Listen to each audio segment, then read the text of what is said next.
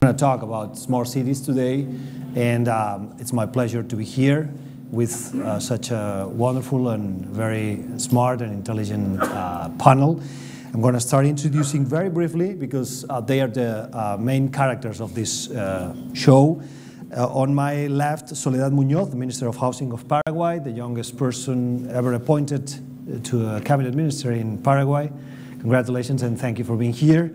Jonathan Hursh is the founder and executive producer of Utopia, and Bibop Gresta, co-founder and chairman of Hyperloop Transportation Technology. Gracias. And Daniel Annenberg, Secretary of Innovation and Technology at the city of Sao Paulo. You have a great city, and I'm sure plenty of experience to share with us today when we talk about smart cities. And last but not least, Cristiano Amon, Executive Vice President and President of Qualcomm. Thank you for being here all. I would like to start with a very simple question to just frame our topic. Where the cities of Latin America, where our cities are heading to. And I would like to start with the Minister. Please, the floor is yours. Okay, good morning to everybody. Thank you very much, Gustau. It is a pleasure for me to be here and be part of this panel. I'm going to switch to Spanish, so I'm going to talk in my native language. Okay, la pregunta es bastante como amplia, interesante. Yo creo que cuando hablamos de las ciudades, lo importante es entender de que cada ciudad es diferente. Bueno, a veces no existe una receta única.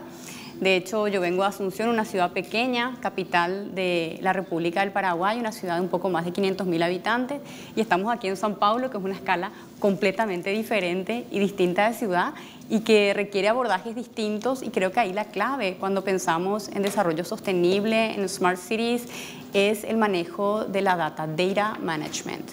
Cómo podemos medir la realidad de nuestras ciudades para poder abordar y diseñar las políticas públicas que se requieren para garantizar el desarrollo sostenible de nuestras ciudades, ¿no? Talking about data, Cristiano, how your company, private sector in general, but your company particularly, can help cities with data, analyzing this data and collecting this data? You know, it's part of what we believe is the strategy for the future. Everything will be connected. Actually, one of the main missions of our company now is as we drive from where we are in 4G to 5G, 5G generation of wireless is to get everything connected. And that once everything is connected and intelligent, you start to have a lot of data. And then with data, you can increase efficiency. I think the first answer to your question is we are driving very aggressively the Internet of Things, and assuming that many of existing systems today will become smarter and connected to the cloud, using cellular connectivity, using Wi-Fi connectivity, and having efficiency in processing. I think that becomes the foundation of the infrastructure so the data can be collected and analyzed. I also believe that when you think about the smart cities, one of the projects, there are a number of projects that our company has been involved, and it's very interesting. Most of the cities can actually have the upgrade of the infrastructure to a smart infrastructure self-funded, because as you bring some new systems, they have a significant reduction on the operating expenses, and that in itself funds the technology. So I think the big obstacle is to get started. But you know, the opportunities are immense as you get things more intelligent and more capable. There is a positive virtual cycle that can be generated with cities. Mm-hmm. Sao Paulo is collecting data. What type of data are you most interested in, and why? Good morning, everybody. I will talk in Portuguese. Nós estamos trabalhando, e não é simples porque simple because we receive a city that was not connected at all. So we have to set the basis, the foundations for it. And I understand it's the foundations, connectivity, infrastructure, and also data, open data. The more open data we have, the better. And we were working on different fronts.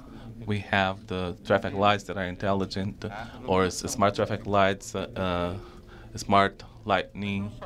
But not only that, but we have to work on education, we have to work on healthcare. For instance, for healthcare, we have to integrate information of the medical history, the electronic medical history. Today in Sao Paulo, a lot of things are in paper and they don't talk to one another. So we have the city level, the state level, the federal level, and we don't have a dialogue there. And in the education, today we have spaces that are the education centers that are unified, but a lot of things is in paper, on blackboard, on boards. It's not technological. So for these centers now we're working on robotics, on innovation, on technology, and for our office now we have the Fab Labs, which is the things of do it yourself, and we are more and more encouraging these labs, like Mob Lab for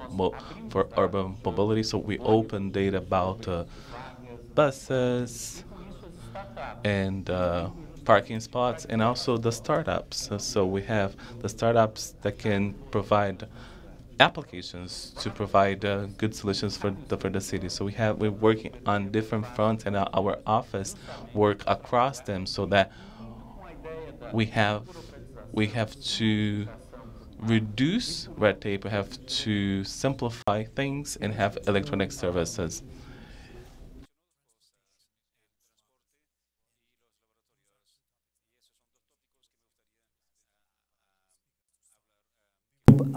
Transportation and data. How is this marriage? It's very important for us. In our case, we were lucky enough to actually start a new transportation system. We are not a boat, we are not a train, we are not a car, and we're not an airplane. We are a fifth mode of transportation, so we could restart by pressing the reset button and trying to capitalize from the past experience. We discovered a lot of dysfunction. For example, 70% of the operation that we do at the airport, you can actually do it even before you arrive there. And security can be actually based heavily on data analysis and only cluster people based on risk profiles. Data allow you also to optimize all the value chain of the travel, from the moment the person pushed the button and we call it agent, will pick him up and pick her up and bring it to the local Hyperloop station. We will be embarking in a journey that will be redefine completely the passenger experience. For us, it wasn't nonsense to actually recreate what we have now, first class, second class.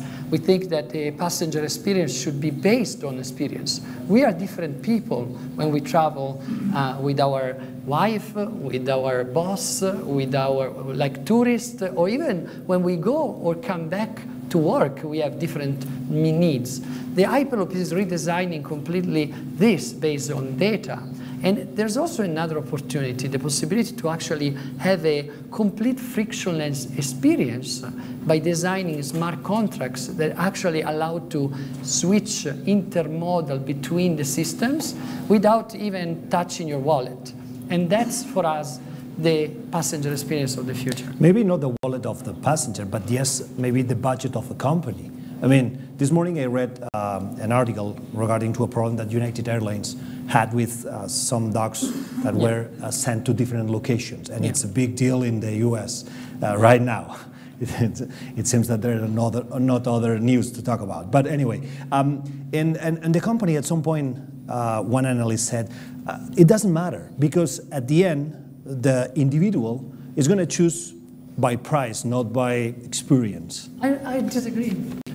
I think the passenger experience, if you can have a tailor-made service, you're also willing to pay for it. And of course, this can actually lead to models that doesn't require a ticket.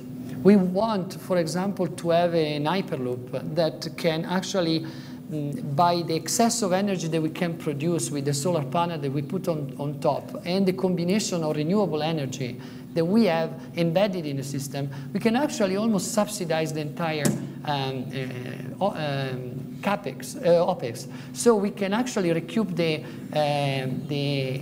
cost of transporting this passenger. Now you can use the ticket or a dynamic ticketing system to actually give services to people and not necessarily use the ticket as a monetization system. We are redesigning, for example, the entire capsule based on the profile. For example, kids needs different things than people that are working, right? And the capability of having a small capsule that can depart every 30 seconds allow you to actually personalize the passenger experience. So in the future, I foresee more and more the transportation as a, let's say, a commodity that will embed services, and this will be the business model. Daniel also talked about slums, and I know that Jonathan, you are very focused on slums on how to transform those areas of the cities that are a reality, that sometimes are not in the news, or for good reasons in the news, but they are part of the Latin American society. What this data and analysis and planification can do to help that area of the cities, and particularly the people who live there? You know, I think we need a coherent story on slums. We have that globally on HIV/AIDS. We have that on clean water. We kind of know where we've come from. We know where we're at. We know kind of the direction that we should be heading. And as soon as that became more coherent, we had an acceleration of progress in all of these areas. And we don't see that same thing in slums. And so there needs to be we need data that show us patterns and a simple story in this emerging complexity. When we project out to the end of the century, the megacities of the world are no longer Tokyo or New York. They're Lagos with 88 million people.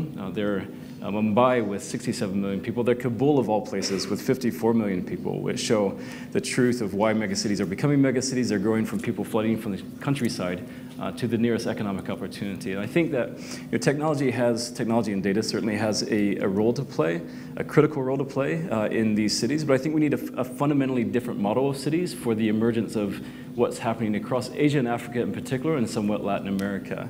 And so we're trying to create these micro-cities right now with the city of Ulaanbaatar to create a city within a city, if you will. So for up to 100,000 members, becomes a special demonstration zone for the city, so it begins to test things in somewhat safe ways. That if proven correct, then the city can then more easily roll those technologies out and those solutions out across the more formal city as well. So we actually think that the rethinking of slums, these informal slums, which has always been seen as our greatest deficit in the last century, that informality actually provides a white space. It is an adaptive city within a city that the rethinking of slums could well bring about a future of urban living that we all hope for, right? We talk about our cities should be more sustainable, they should be more walkable, they should be more human scale. And yet the formal cities that we have today are quite calcified. They're hard to change and hard to adapt, and slums are very easy to adapt. And so I think actually that could pave the way for a future of urban living that we're all longing for.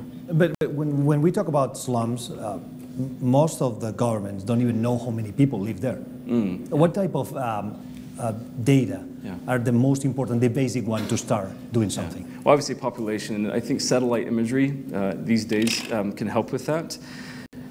We also, I think emergence theory, I'm not sure how many of us are familiar with emergence theory, but this idea that simple things connected in different ways can arise complexity. And I think that explains both the trajectory of the growth of slums, how they might grow, how large they might grow, and the direction that they might grow in. And also I think it gives us some ideas of why cities and slums, or why they emerge the way they do and don't collapse in on themselves amidst all that complexity, right?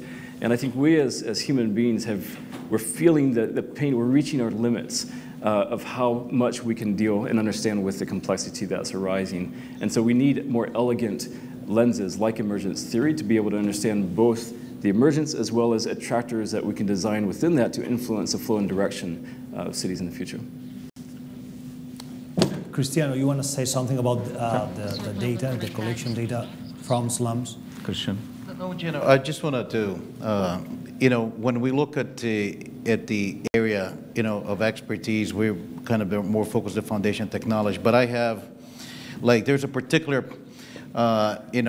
project that I'm very passionate about it because, it's easy to understand, how it's actually economically viable, and it can be applicable to all locations, including, less privileged areas. So I just want to maybe use this opportunity to talk about that. One, when you look at the infrastructure that exists in cities, and when you go from where they are right now and what they could become if you make it smart, I just want to walk to a simple example.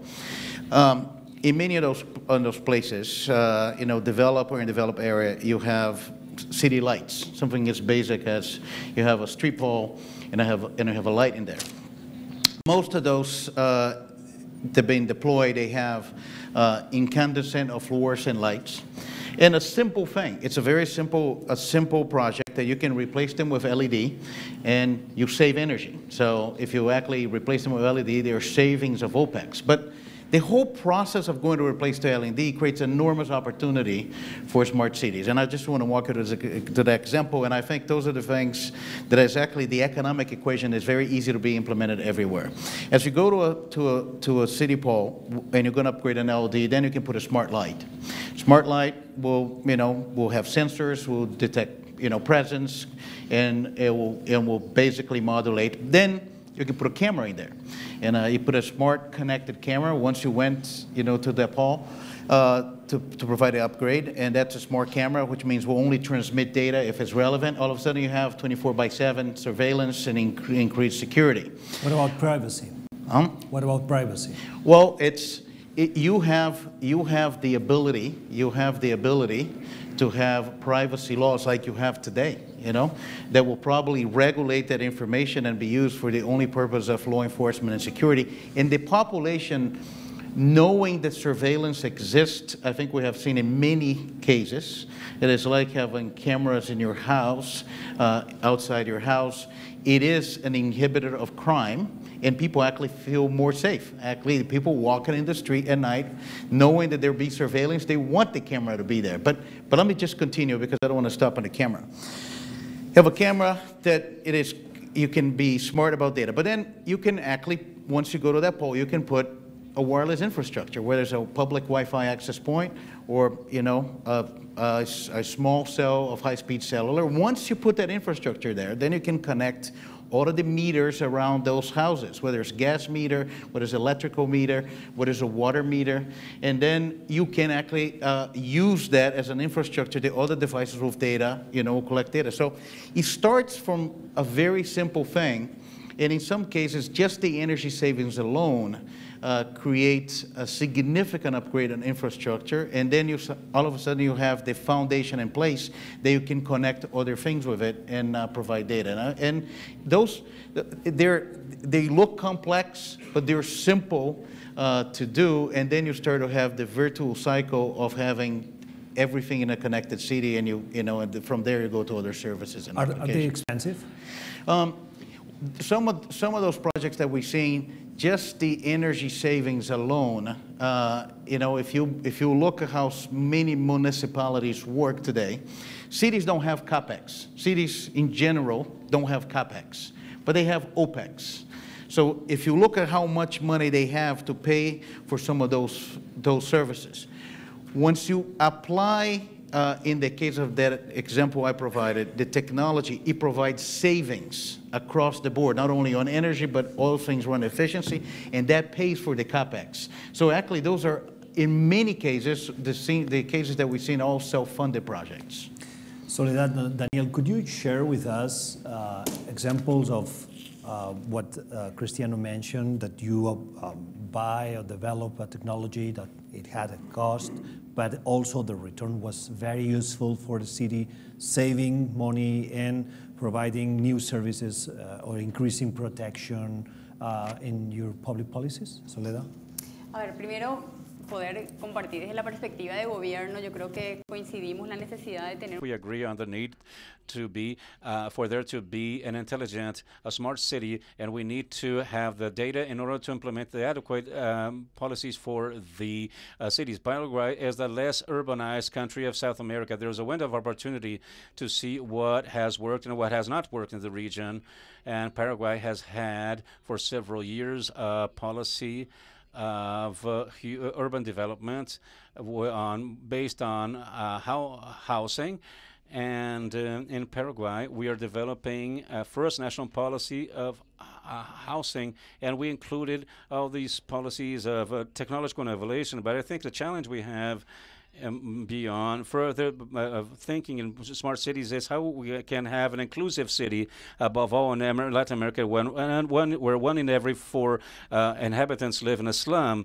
They live, and so how will we make the balance of a budget that one has every year? How much to invest in the economic technological development when you have an urgent need, like providing a safe place for people where to live?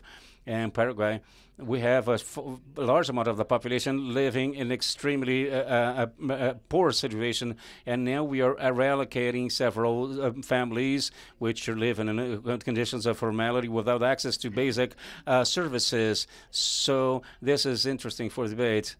So we'd like to know how much this costs. We need to see the cost-benefit relation, how much a government should invest, and then we should see how we can improve the articulation, which was mentioned before, among the different levels of government, in order to be able to guarantee efficient policy, and the resources are scarce.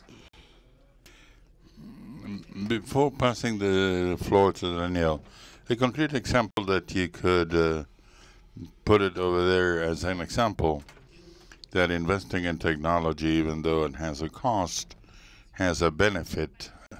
For us, the transparency was key when we started our work in an institution that was weakened. We developed a platform of open data, and all the information on budget was public, with interaction with all the citizens that allows to improve the auditing in our work and with the local government. This was a very low-cost investment and had a tremendous retribution, a positive one for the administration of the institution that allows to improve the results that we were delivering at each community in the national territory.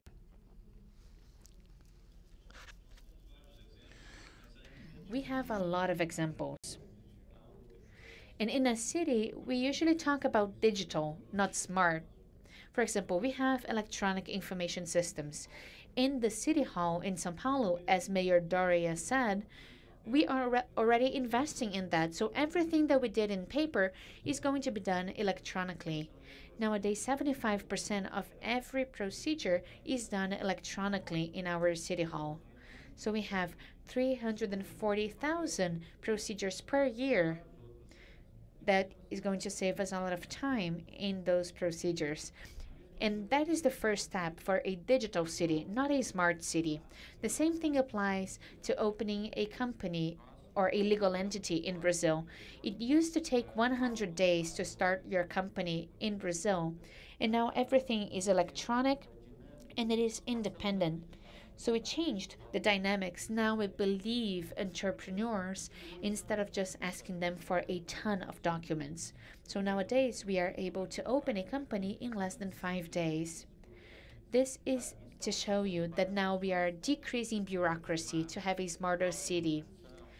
And as I told you, we have city lights, we have traffic lights, and all of those items. However, I'm always worried about taking those services to people who need it the most. A smart city is only going to make sense if people that need it the most feel that that technology is getting to them, if they have access to it. For example, when I was leading the traffic department, for us it was really important to get the population involved and to anticipate their needs. We were proactive. We were paying attention to their needs. In the city and state of São Paulo, 30 days before a driver's license expires, we send people a message. We say, hey, your driver's license is going to expire in 30 days, so please, you need to renew it. That is what it means to be proactive, and governments should be so. Now, smart cities for us have everything to do with data transparency. And we think that startups and our civil society should be a part of this process. Now, as we are more open, as we share data, things change. Our bus transportation system is an example. We have over 17,000 buses traveling around São Paulo every day. And everybody has access to that information now. We have an app, for example, and with this app, when people get to the bus stop, they know how many minutes this bus is going to take to reach them. That is fantastic. That is a revolution for us, because people can make smart decisions. They can decide whether they are going to go back home, if they're going to take the subway, or call an Uber, or take another bus, or walk to work. So as we share data with people, and as we welcome private initiatives, we find new innovative solutions for our city. That is how we get to a smart city, in my opinion. Here, but I would like to go deep on one aspect that Daniel mentioned now, which is the private sector, the public sector, and the environment that create the public sector in order to the private sector growth and also be engaged with the public sector. What are you asking, the most important thing that you are asking the public sector in order to develop your projects and also helping the public sector and the public in general? So, Hyperloop represents a big innovation in transportation because the entire sector on the ground, and from last year, maybe now we're starting to see some profits, but even the air industry was the same. Everything was subsidized. The business model of transportation around the world was based on taxpayers. None of the systems that we developed are making money. So the first aspect that we looked into is how to create a system that actually doesn't depend on subsidies, because we can't continue to solve one problem and create another 10. And the answer was about the efficiency. Everyone knows the Hyperloop about the speed, but that's not the most interesting part. We worked on the two aspects, how we generate electricity and how we can create a system that actually consumes very tiny fraction of the energy of the actual systems. Now, the result is a system that actually can recoup the investment in 8 to 10 years, depending on where you're building. In some countries like India, we have feasibility studies that shows even 5 years of return on investment. And this is very significant and important because we start to get rid of the consumption model that we embedded in our transportation systems. We need to start to redefine, yes, what we were saying, human-centric transportation, but also transportation that doesn't consume our resources. And we didn't have to look very far to understand that we have solar, we have geothermal, we have wind, we have a lot of access. From 2016, the solar energy is equivalent, the cost is equivalent to petrol. So it's an historical year because now it can only get better.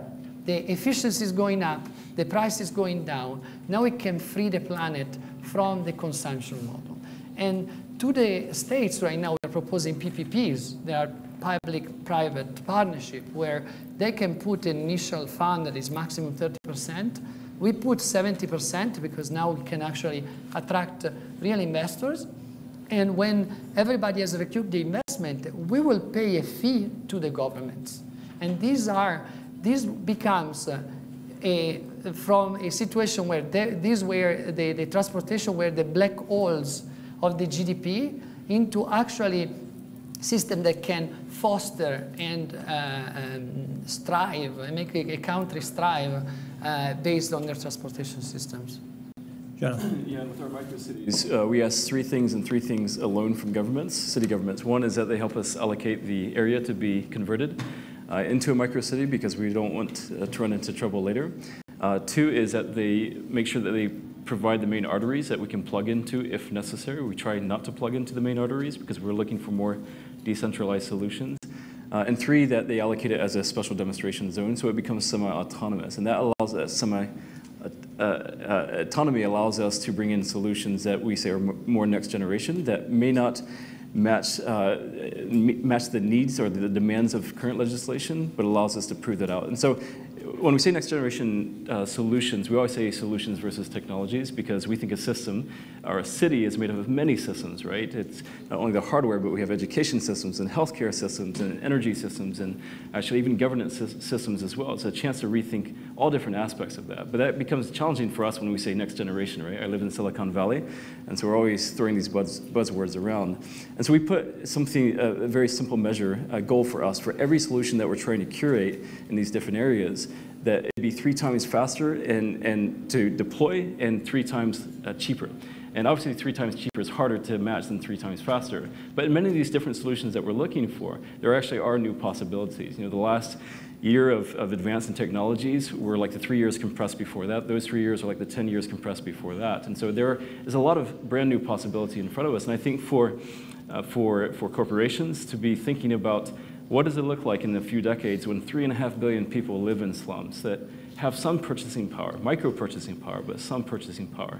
Are there different approaches, different models, different services and products that can meet the needs with better quality and lower prices? And I think there is an opportunity there. Yes, you know, I want to just make one comment, you know, connecting, I think, comment made by Daniel and also the comment you made about, you know, how to be more inclusive. We run a pilot project here in Brazil. It proved to be very successful, and I think it could be replicated. So I'll give an example in Brazil, I'll give an example in India. When you talk about a digital city, not even a smart, but a digital city, and then you start to connect everything, become a smart cities, then you want to connect to people. And the reality is, you know, the largest platform ever built by mankind is the smartphone. And I think it's now part of everybody's lives. But when you look at Latin America, and it's a common thing throughout, you know, other geographical areas that you have, you know, developing economies. A lot of people have smartphones. Not everybody can afford the data. Not everybody has a data plan. So this project actually started as a, you know, a conversation. Actually, I remember when we did this is a pilot project, we were having, you know, a lunch with some individuals of the Brazilian government, and you know, I was talking about what I thought was an interesting, you know, inconsistency. Like you had in Brazil, like 1-800 numbers, toll-free number is 0800. So you have a 0800 number for a lot of public services, but when you call the number, it tells you to go to the website. And if you don't have a computer or if you don't have a data plan, how do you go to the website? So why not have the concept of, you know, 1-800 for data? So in this program, I think with the support of the Minister of Communication, it was done a pilot project and it created an internet address in Brazil, 0800.br. And I think, you know, we started with São Paulo. Actually, we did an application, for example, Qualcomm did as part of the program an application that individuals could schedule medical appointments with the SUS system, no location of pharmacies, location of things, and then other banks started to see the savings of actually providing bank services when they pay the operator. So it created a situation that a lot of people that were not connected because they could not afford the data, they were connected, and the system allowed the receiving, you know, part to pay for the data connection. So I think initiatives like this that actually, as you make the city digital and connected, then you empower people with the tools so they connect to the digital city, I think are going to be essential. And I think things like this project we did in Brazil that could be replicated to have, I know it's difficult when you use the word net neutrality in the United States, but maybe there should be some elements of the internet that you could have specific different type of tariff and reverse charging, and that will enable, you know, everybody to be connected. Soledad and Daniel. Me gustaría, bueno, agregar algo respecto al desafío que tenemos de vincular al sector. We have of linking our people with the private and public, and have a sustainable development. We all agree that this is a trend that is affecting the population. And the sustainable development is one of the continents that's more organized in the world, but has an important contrast with the situation of reality of poverty and the informal work. And we're not going to win it if we don't work together. We have representatives of the local governments, and there is a great challenge in how we articulate in the several levels of governance. When we have political differences, it's a tremendous cost to coordinate this work at the different levels of the government and to have a process of trust in the public service. It should be a frontal battle against corruption that affects the Latin American and Caribbean region. And we will have a if we don't agree in these measures, ethical measures to guarantee the sustainable development of the city, we're not going to be able to attain this. People are expecting better living conditions. I would like to highlight this. Thank you. I think Cristiano talked about some things that are important, using new technologies and cell phones, especially smartphones. They are fundamental, crucial for us to reach, especially people who need more. I think Maria and Jonathan also talked about questions. I think the main challenge of our cities, especially in Latin America, is how can we integrate these people, how can we include these people? And I think we can do it only if they realize that technology is here to help their quality of life. If they can use technology so that they can be integrated in society, included in society. I'm going to give an example that we have done here in the city of São Paulo.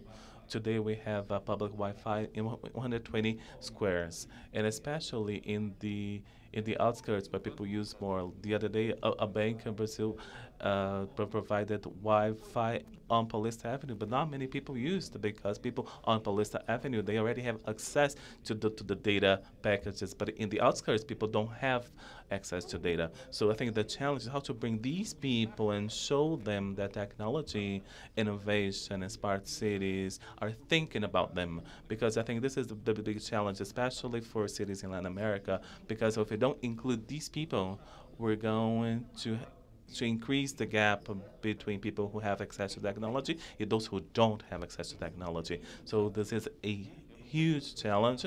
I don't have the answers to it, but we have to work together with the public sector and the private sector, with all the levels of government, and this is a huge challenge. But I think there is another big challenge too, which is to work on culture.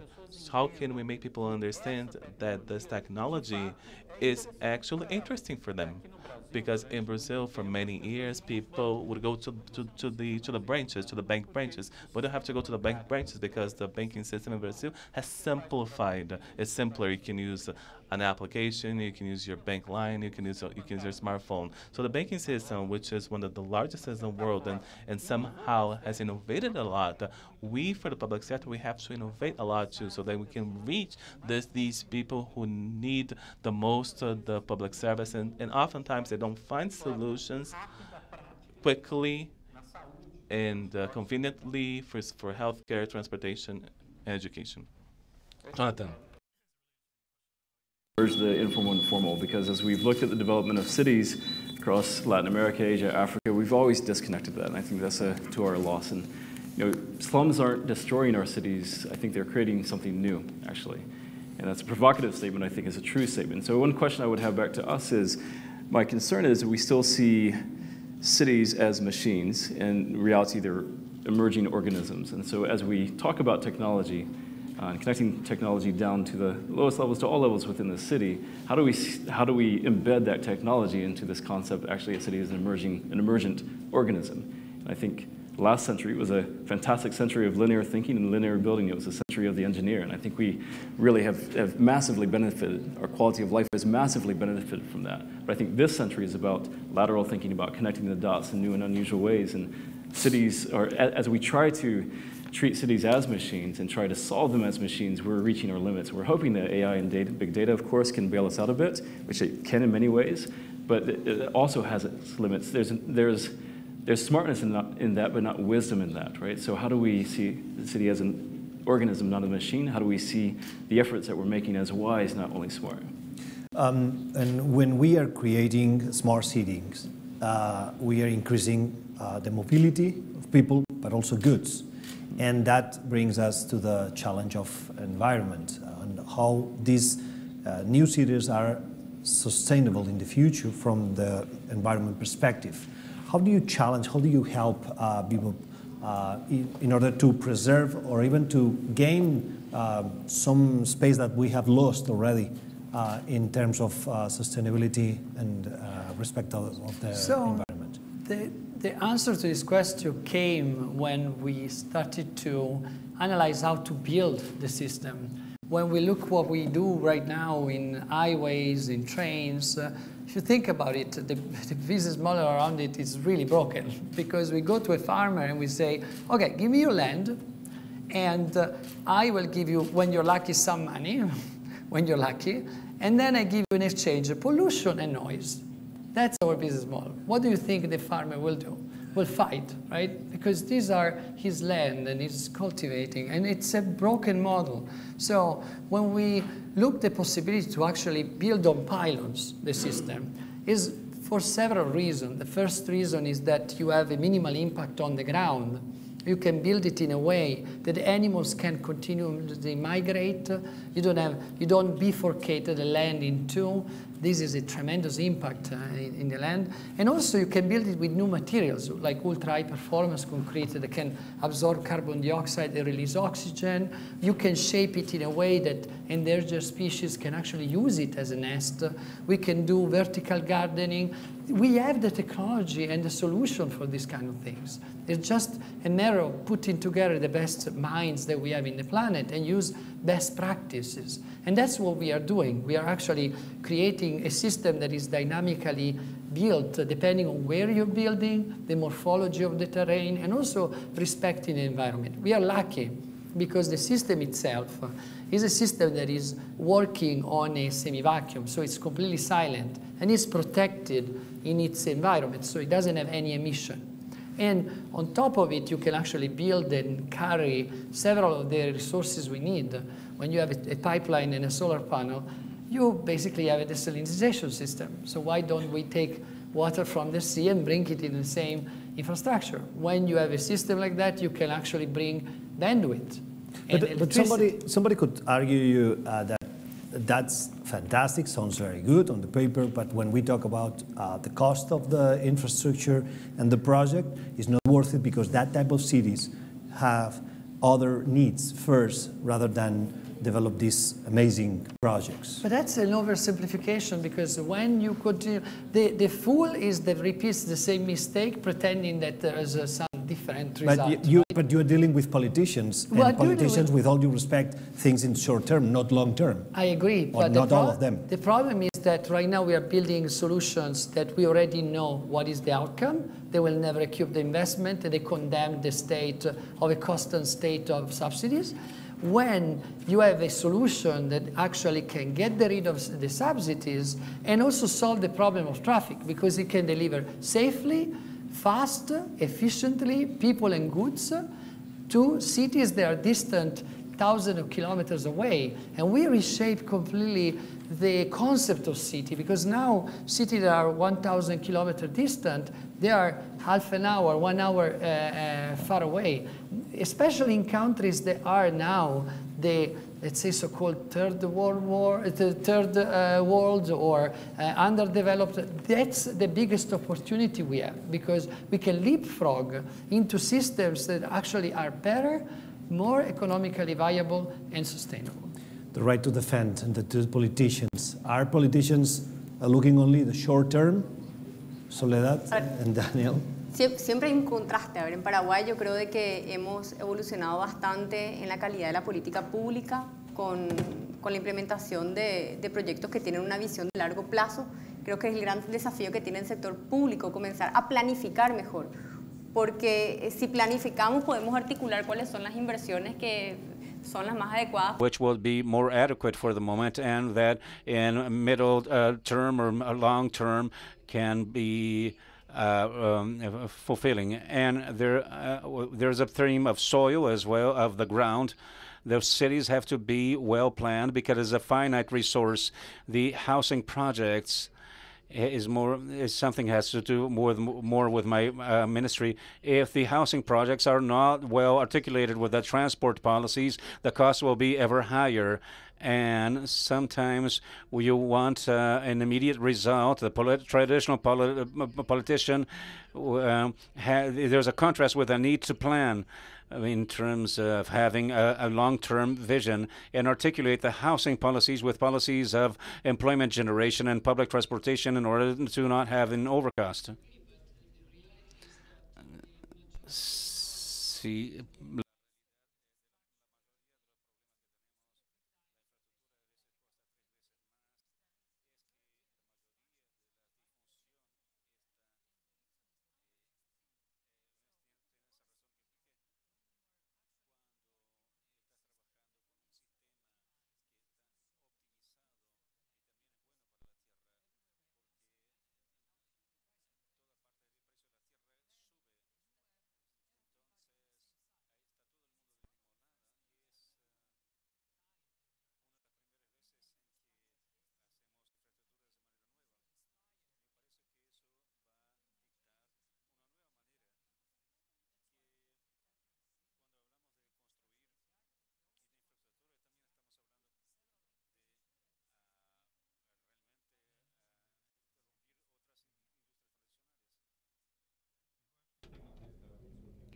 I think there's something very important here that Maria said.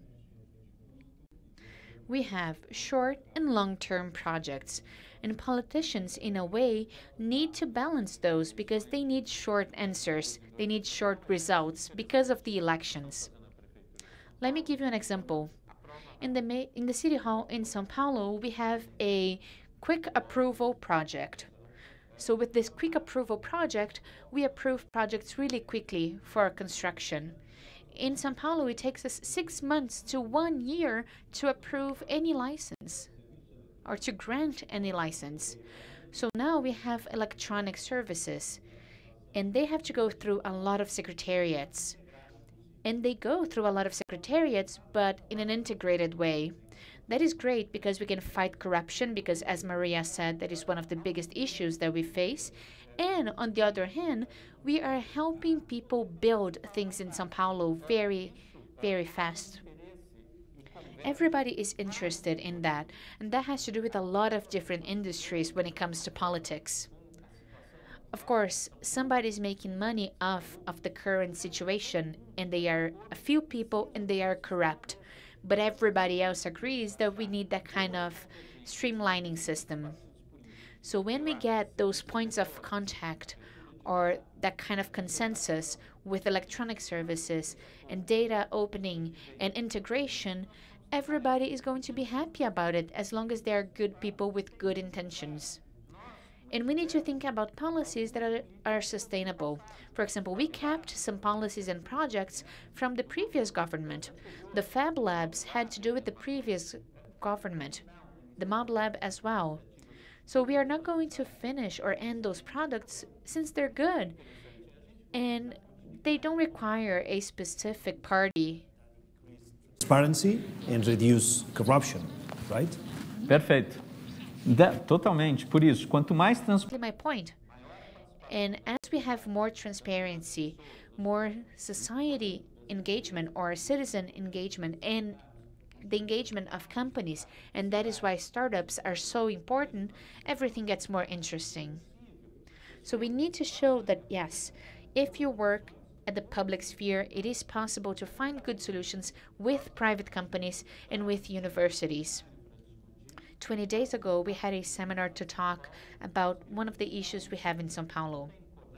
And we said that just like you have Cornell University in New York, or as you have universities in Barcelona, we want to use a specific space in São Paulo where they used to distribute goods, a place called Cia Jaspi. And we need to convince the universities that we should have a university neighborhood, let's put it this way, because we can no longer do it by ourselves. You see, we need help from the private sector. And if we are able to establish those partnerships, we are going to have interesting solutions. Have you had a bad experience with corruption when you deal with public sector in your projects? Likely not, because we are a very novel company. We signed 11 deals in countries, and every time I think the hype of the Hyperloop right now is so big that we are really proposing a concrete solution for the government. I think corruption is fighted exactly how he explained, by transparency, by actually using new technologies. You know, we have the technology, blockchain, for example, that can actually track and monitor and can actually allow us to solve a lot of these problems, including the problem of privacy. And I think we need to look into best practice around the world, because they're already an amazing example of success in this. This can actually be the path to combat and get rid of corruption. Cristiano. You know, we actually don't have in our line of business. In many cases, we're just a technology enabler. We're chipset and system companies. We have many people in the chain, so we don't have direct engagement. But one comment that I would say, and I think I echo what my colleague here said, the best solution to that problem is really, you know, having the government thinking about what is the solution that he can do in partnership with the private sector, and then let the private sector, you know, implement it and continue. And so it doesn't become, you know, a project that is subject to short-term thinking of the government, but is actually a project that continues. And I think the more that you digitize everything, the more that you empower the people to be every one of the city's members, an agent, they have access to the same information, you promote transparency, and you just go into the right direction. Jonathan, any comments? If not, we're going to the Q&A. No, I fully agree, and I think that on the microcity, we're embarking on approach using blockchain and AI to lay out the governance and administration system, and I think that does wonders to transparency and less corruption. Let's head to the audience. Yep. Questions? There's a mic over here. Anyone?